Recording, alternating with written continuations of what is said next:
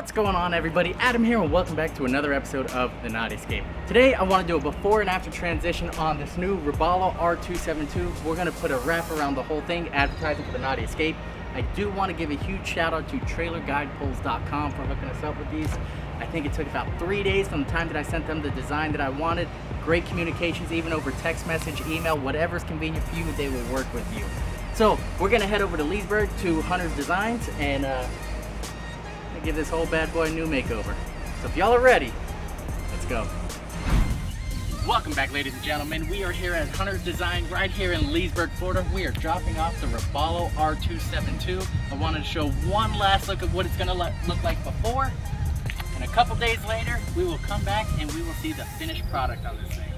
So if you guys are ready, let's do it.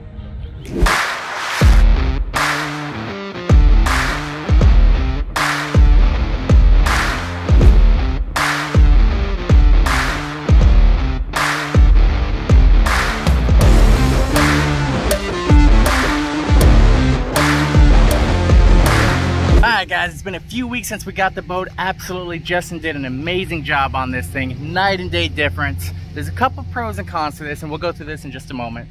But first, let's see what this bad boy looks like.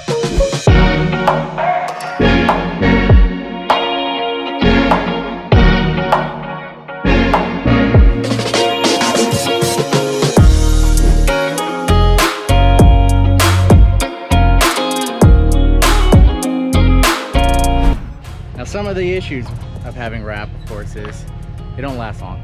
Maybe 5 to 7 years if you keep it undercover, and that's if you take prestigious care of it.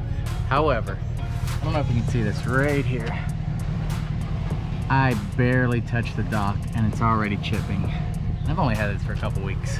Being out on the salt water, having these guide-on poles coming up and down the trailer with it being dry going up there is gonna cause some issues.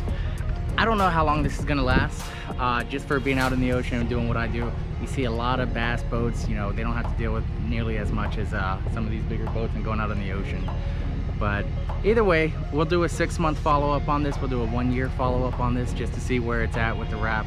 One of the things that you need to notice is, as you can see, it just fades all natural looking to this, where you can't even tell.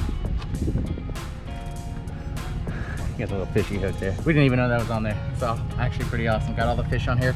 But always look, this is where the wrap ends. There's like this clear silicone glue on there. One of the main things, and he said just keep a huge eye on, is make sure there's no chips on there, because as you're going fast throughout the water, if any water gets under here, it could rip the entire wrap right off, and then you can spend a few $1,000s on, well, absolute nothing. But so far I'm absolutely happy with it. Hopefully it does well. Maybe even just driving down the road, we'll get some more subscribers, some followers on TikTok. But let's go get this bad boy out on the water. And I hope you guys enjoy. Have a good one.